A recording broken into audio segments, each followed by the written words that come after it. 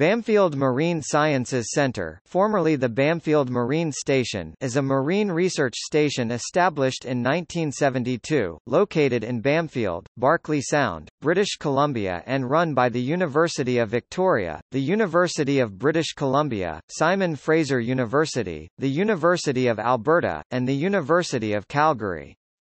The centre hosts numerous public education programs in marine-related science. BC Field Trips organises many instructional and educational programs for school-aged children at the centre. The centre also runs courses for university students during the summer, May to late August or early September, and during the fall, September to mid-December, through their affiliated universities. The centre is housed in the original building used as the western terminus of the British Empire's worldwide undersea cable called the All Red Line. Originally the site of the Pacific Cable Board (PCB) cable station, which served as the eastern terminus of the Trans-Pacific Telegraph cable linking Canada to Fanning Island, 1,600 kilometers south of Hawaii.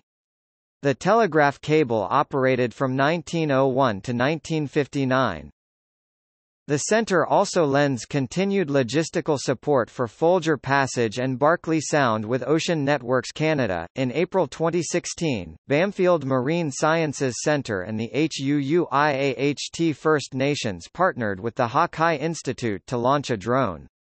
The drone took a series of photos, which were then used to map portions of the Berkeley Sound area. On July 1, 2018, Dr. Sean Rogers, a biology instructor at the University of Calgary, was named director of the Bamfield Marine Sciences Centre for a 5-year term.